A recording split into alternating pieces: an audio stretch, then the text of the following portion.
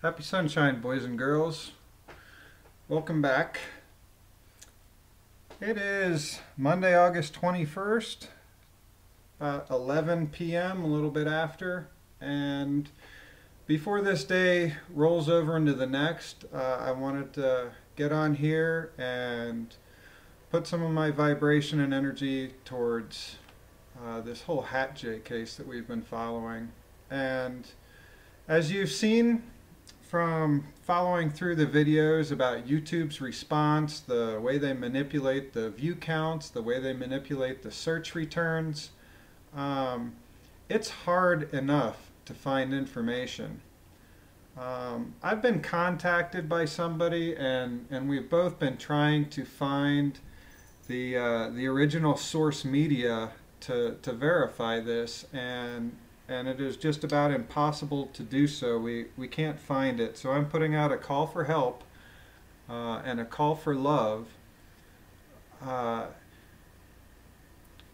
Someone who is part of the family that is following these videos remembers watching somebody, maybe it was Neil Wolf, I don't remember, that's the suspicion right now, but in this coverage, this same day coverage that was outside the courthouse present when this identity hearing was going on, somewhere, what the information is that somewhere there's a video that was out accessible to everybody, we can't find it now, that mentioned Parker Still having a Bluetooth headset or a hearing aid or something like that. And that would be absolutely material to this case. If you remember that, please send me an email. If you have any love, light, or links to send on this matter, please do so. I'm looking for the original source documents. And while we're on this idea of documentation, there's some things that you guys can do to help out. Whenever you come across anything that's related to this case, you can go to archive.is and you can paste the link in. And then you can click Save Page. Now this is just another article that's popped up about the ISS transiting during the solar eclipse. Because you see this page here, it means that this has not been archived at archive.is yet. If the link that you put in has been archived, it's going to pop up with an image of what that page looked like on the day that it was archived. And then there'll be a button up towards the top and you can request that it archives another copy so that you can start tracking the changes in websites across time. And it's really important with the way YouTube and Google have been censoring and hiding search returns and manipulating the very systems that we use to get information. It's really important to start backing stuff up. So I like archive.is. If you are so talented, please, I release these videos under a Creative Commons license. Download them in the highest quality that you can, because a lot of these transcript things have fine text on the screen and you really need the 1080 to truly follow along. So download these, archive them, put them together in a torrent and put that out there so that the more people that find this, the easier it's going to be for them to get this information. That's how we can grab the reins of our own power and do something that is going to benefit us, okay? And it's just going to take all of us doing it, one link at a time. You know, you get through your first one, you'll find out how easy it is, and then you'll be doing a little bit more. Now,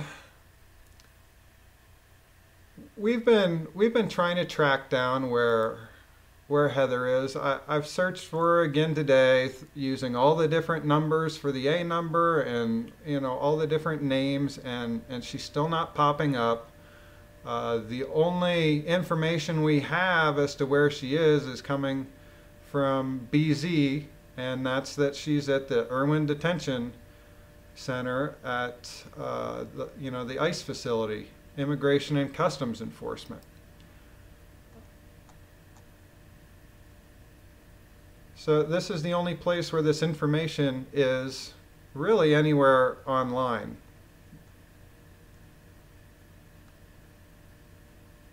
And the most recent phone call from last night with BZ and Heather, it sounded kind of strange given the state of where everything is, and they kept saying they want to focus on the big picture and the big outcome, and in a spiritual sense, I totally get that. There was some other facet to that vibration, and you know, after having a night to sleep on it, what I really think is they've sealed up some leaks in their strategizing on how to move through the rest of this case. You know, they're talking about all the same things that we're talking about here on my channel, but they're just not doing it in public anymore, and that's probably a smart thing. And I don't know if you can hear that. My cat's got a a wild hair up her butt, and she's running around and crashing into cabinets. Oh, there she goes again. So the part of the phone call that you know, I really didn't have a perception about last night, I think that is, you know, they're not saying things about the case, the legal aspects of this case over the phone here to disclose to the whole world. And some of those very first phone calls after Heather was arrested mentioned the warrant being bogus, or that a deputy clerk had signed it or something like that. So all of this information's out there, and I've just figured it out by piecing it together just by reading the transcripts and looking at the paperwork. So her legal team is going to be able to do all of that. I mean, I'm looking at this without having looked at anything legal justice system oriented, and well, let's see, 2005, so 12 years. So somebody who has been doing this as their career on a day-to-day basis is really going to understand what all of this means. And while we're talking about the people that are in the system, it's really important, as they keep mentioning in BZ and Heather's conversations about forgiveness, and what the narrative is that is coming from Heather's camp about the One People's Public Trust of 1776 is that this is available for any soul to take advantage of, this way out of this madness. And it doesn't matter which side of the madness you're on, it's about forgiveness. And it's really hard for people, I think, to really honestly look at the level of corruption that's going on and to admit to themselves that that's going on in their world. There's some cognitive dissonance there. It's really it's a spiritual journey to get to the point where you can admit that you live in a world that has these serious kind of problems. And I wouldn't have done it without, I could never have unwound all of this without a little help.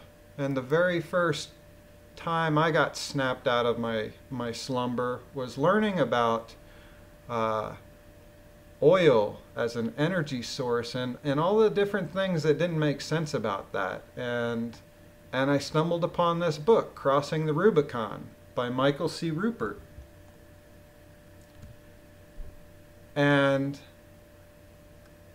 I mean, he grabbed me right away with the first few pages. He was a police officer in Southern California, and he was tracking down a drug ring, and he went from California all the way to Florida tracking it down, and then down to South America. And Michael C. Rupert, he's got family that was in the intelligence agencies, and he saw some intelligence people down in South America that were supervising the loading of U.S. Air Force cargo jets, you know, like the big C-130s with just pallets and pallets of cocaine. And he realized, oh shit, I've been able to follow this trail all the way back to figure out that it's the government and the CIA that's bringing all the drugs into our country. And so he's tracking this down and starting to investigate the government. And this is after 9/11. And he finds out, he gets information and, oh my gosh, you know, I'm investigating the government for drug smuggling into their own country, and I find all this evidence that they're complicit in 9/11. So he writes this monster book, and it says right in the intro pages that this book is a complete summary of all of his ideas. It's got all the supporting documentation like I've been giving you. He's got all of that. And he says, I wanted any attorney to be able to grab this book and prosecute this case without any other information other than what's in this book. This is everything that he had at the time. And he feels it would be enough to convict a whole lot of people. The same people that Heather Ann Tucci apparently foreclosed on. So it was another cop that had woken up to the system being corrupt that ended up waking me up to really taking a look at the world. And another interesting stop is the Franklin scandal, and you know, that leads into the whole topic of Pizzagate, which, you know, I've got some other videos on. That's kind of what motivated me to even start putting out videos again after a while off. And throughout Pizzagate, the common theme falls under the pattern of honey trapping. I'm going to read what honey trapping is to you. Honey trapping is an investigative practice that uses romantic and/or sexual relationships for an interpersonal, political, or monetary purpose to the detriment of one party involved in this romantic or sexual affair. Investigators are also often employed by wives, husbands, and other partners, usually when an illicit romantic affair is suspected of the quote-unquote target or subject of the investigation. Occasionally, the term may be used for the practice of creating an affair for the purpose of taking incriminating photos for use in blackmail. A honey trap is used primarily to collect evidence on the subject of the honey trap. Well, it's really not occasionally. I think that this two-line alternative happens a hell of a lot more than we think. Now, without pulling the link up and making this too terribly long, you can look up how the CIA, our Central Intelligence Agency, has a plan to be able to take over any country with 10 years and $10,000. And at the time this was authored, that's what the value of $10,000 was. I don't know what that figure would be today, but it involved just going to that country, finding the political center, buying a house, and throwing parties every weekend and inviting all the political figures. And then once they like your parties, then, you hire a couple prostitutes. And they're at the parties. And, you have the prostitutes hit on these politicians. And eventually, one of them caves in. And then you've got them on infidelity if they are married. And then what you do is you just gradually decrease the age of the prostitutes that you bring to these parties, until you're bringing underage prostitutes. Like they're teenage girls. And once you've got photo and video of a politician engaged in sexual conduct with somebody underage, male or female, then you control them. Because the mass society's perception is that that stuff is about as wrong as you can get.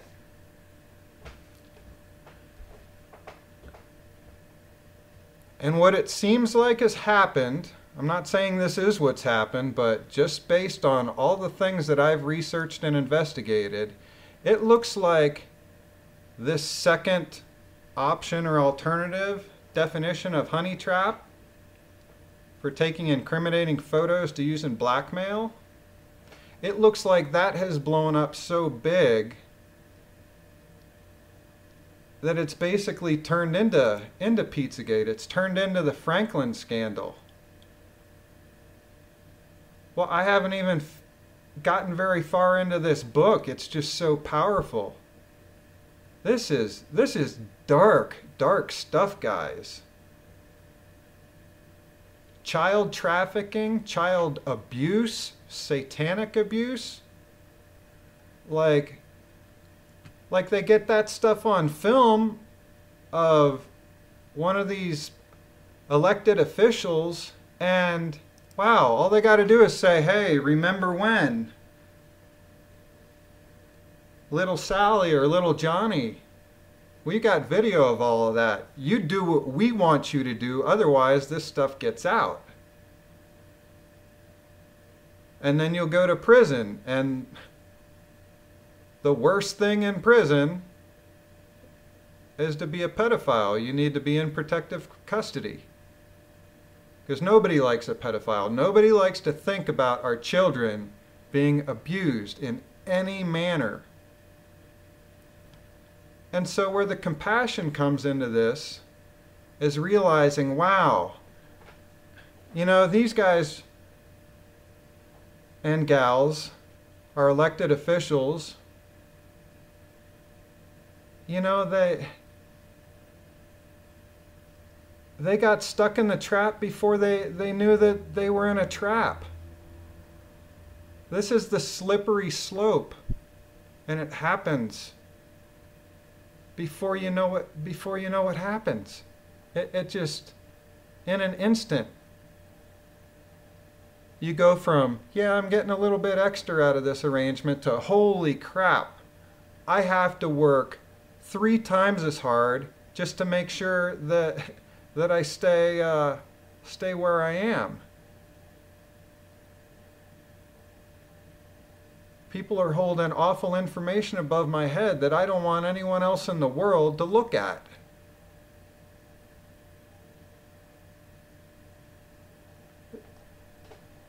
The people that are in our system that are letting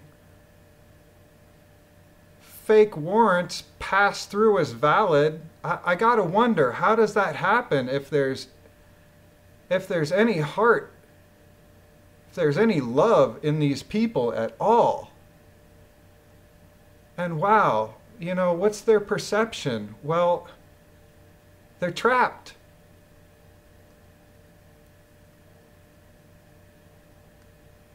They're trapped between a rock and a hard place. They're trapped in knowing what they did, and they're trapped in, oh wow, the system can tell us what they did, and instantly they're outcast, ostracized. Their entire life over in an instant. I mean, I'm thinking about Parker Still Steele. Like, he can never testify anywhere ever again. He can't be a lawyer anymore. He can't be a cop anymore. He certainly can't be a judge anymore. Not after what we've uncovered. Why would he do something like that? Well, people are only doing the best that they can. And if the best that they can do is to behave like they're behaving in this identity hearing, then there's a reason for that. And I don't know what the reason is, but I'm saying, wow, I can put some other observations together that I've made, and I can paint a pretty convincing argument for myself, but, you know, this is why forgiveness is so important. Because it's people like Parker Steele and anybody else who is obviously, quote unquote, bought off or on the corrupt list or however you want to label it. I don't think they're there by choice.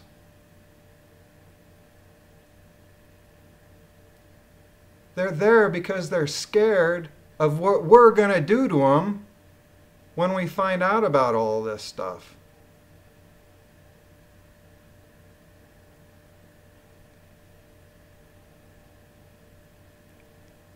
What Heather Ann Tucci has purportedly done with the One People's Public Trust of 1776 is to give everybody a way out through forgiveness. And the way you do that is by saying, I understand that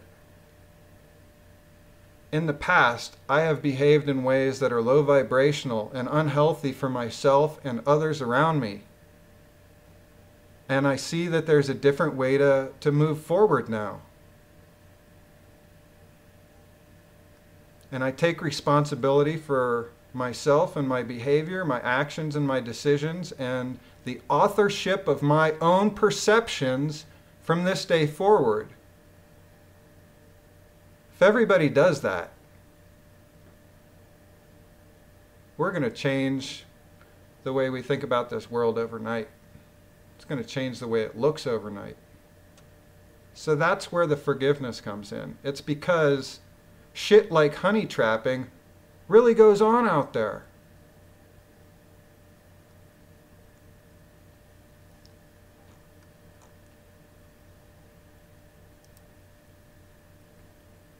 So Heather, wherever you are out there, you keep holding your light and holding your space. And I feel like the rest of us out here are waking up and shining our light and coming together on the same page. Just like to ask Grace again to shine any light and universal energies on everybody that is involved with this situation. Please give us all the observations we need to see so that we can unwind this in an easy, safe, and sane manner for the highest and best purposes of all involved. I love you guys. lunacy@protonmail.com. Send me love, links, and light. Peace out.